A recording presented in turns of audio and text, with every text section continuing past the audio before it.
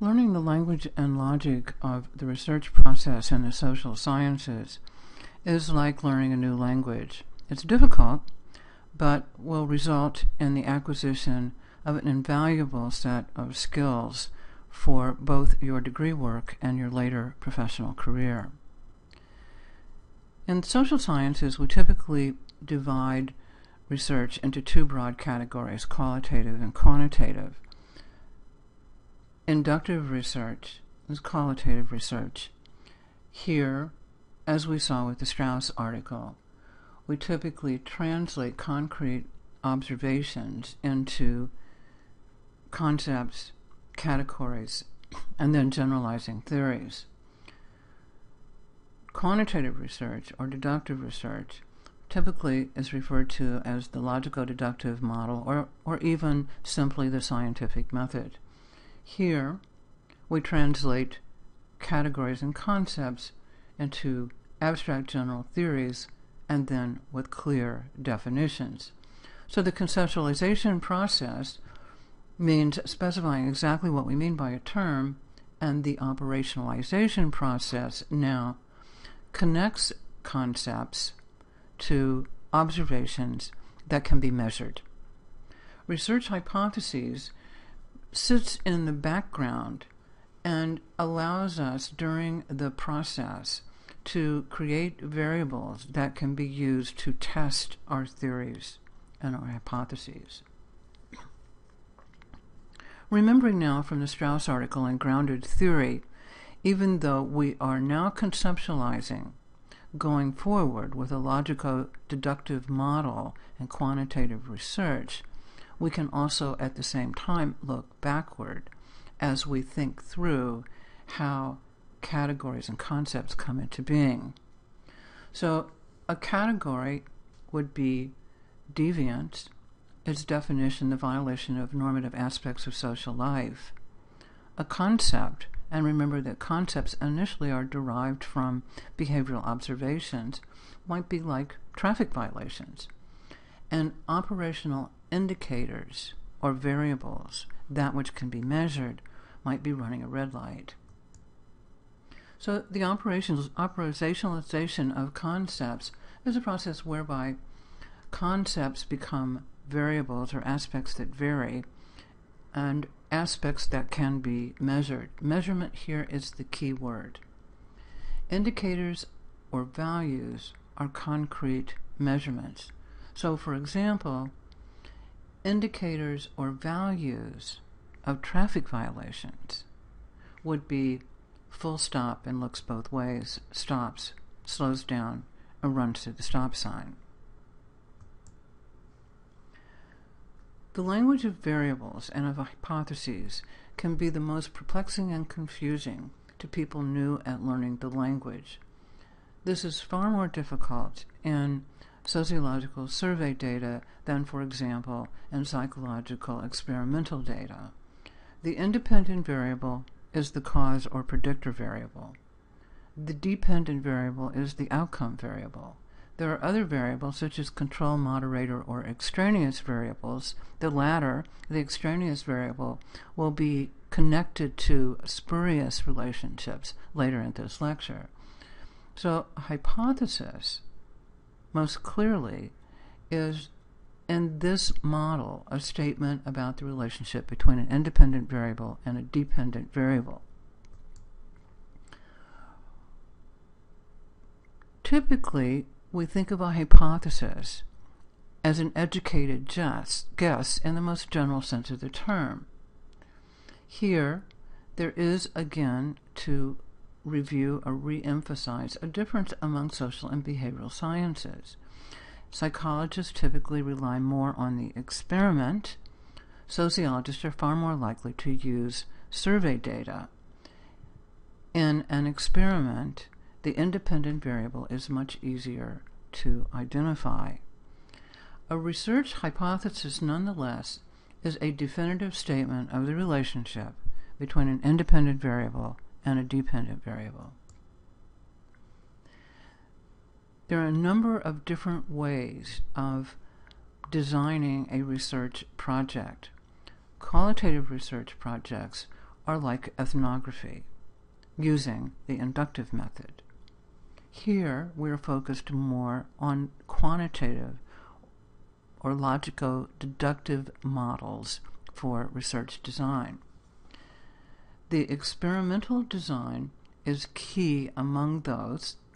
The quasi-experimental design, again, is slightly different, has much more traction in sociology than the experimental design for a number of reasons, having to do with what kinds of problems can be addressed with the two types of designs.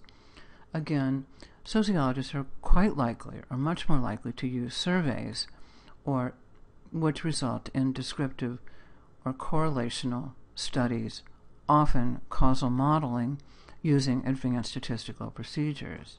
In this Introduction to Research course, we will use only descriptive, or we will create only descriptive data.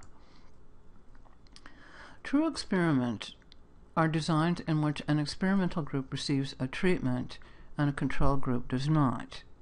Assuming that there are no other differences or all other things are equal, the resulting differences between the two groups after the experiment can be attributed to the experimental conditions.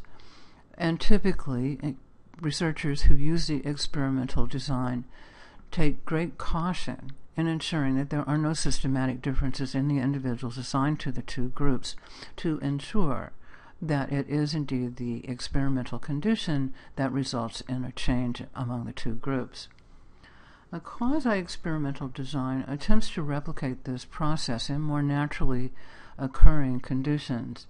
So, for example, if we are interested in assessing the value of a program for the homeless, we might randomly assign people to shelters, or to two different types of shelters, one with the program, one simply a shelter, and then assess differences between the two groups at the end of 6 months.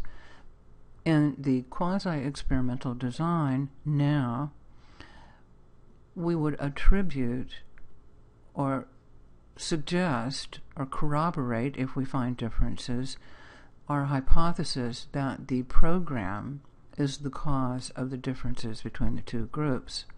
You can see, I hope, that a quasi-experiment, while to a certain extent replicating the design of the experiment, has far less control over the, in quotes, experimental conditions than a true experiment. Many other things can intercede or affect outcomes of individuals in the two groups, and especially over a period of 6 months. Correlations have a very specific term in research methods. Correlations are a specific data analysis procedure in which we plot individual cases along an X and Y axis and then examine the degree to which a change in X explains a change in Y. A key goal of social science research is to generate causal explanations for phenomena.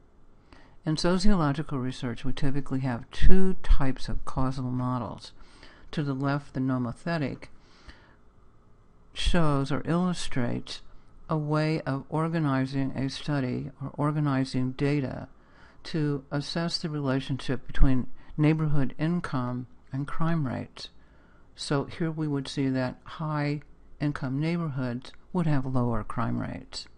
This contrasts with the ideographic method, which is used for individual cases or specific individuals or specific groups. Here we trace the causal mechanisms in a process that results in an outcome that we observe. Especially in survey research, because we cannot rely on an experimental design to identify the independent variables, it becomes important that we establish strict rules for the assignment of causality. There must be an empirical association, There must be an appropriate time order, that is, an independent variable must precede the dependent variable. The relationship cannot be spurious. It's good if we can identify the causal mechanisms at work, and we need to specify the context in which the causal relationship holds. So empirical association, again, in a true experiment, the results are a result of the experimental condition. Here we're looking at sleep deprivation and reaction time, and because of the nature of the design, that is the experimental design, we can conclude that differences in the reaction time at the end of the experiment result from the experimental conditions or sleep deprivation. Survey research is a little trickier. Variables are correlated or associated, so here again we see that the number of hours studying is related to grade point average, and we could assume that there is a causal relationship. But here we have variables that are correlated or associated. The time order, again, in an experimental design or a quasi-experimental design is not problematic because we know that the experimental condition precedes the outcome. In non-experimental designs, such as typically survey research, this is a little tricky.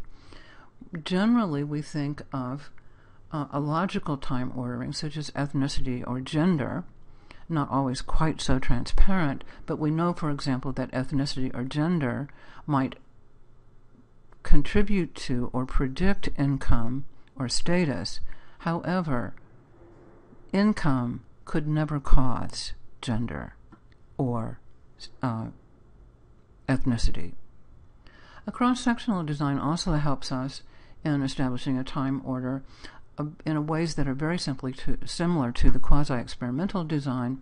We can look at groups and compare them at one point in time. These are so similar to the quasi-experimental design. Again, it can result in a great deal of confusion.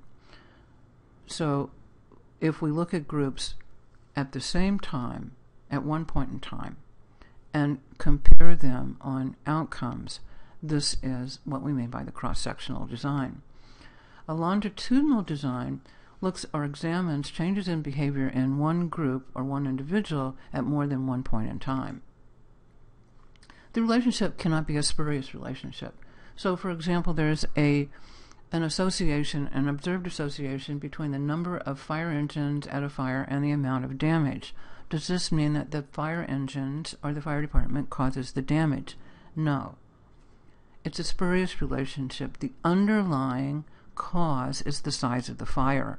So the size of the fire will result in more fire engines, but also in far more extensive damage.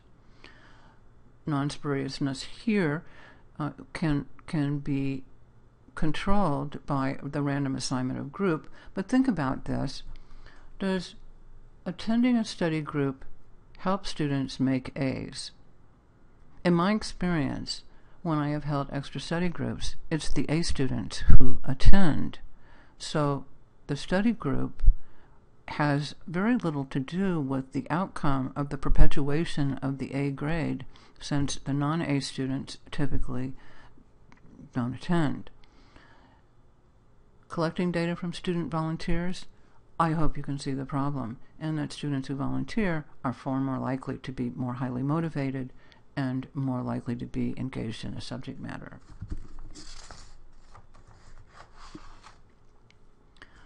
Other ways of establishing causal relationships would be to look at the causal mechanism or intervening variables.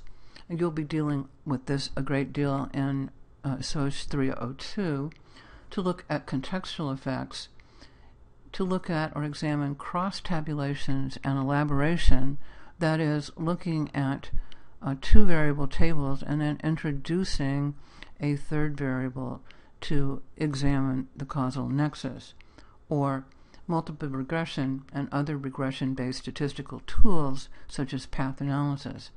Again, in SOC 301, or Introduction to Research Methods, we will really be dealing up to descriptive data analysis, and in your later courses, you will expand your skill set to incorporate more expansive cross-tabulations with three-variable tables and elaboration, the multiple regression or other regression-based statistical tools. For the nonce, it's good to memorize the terms.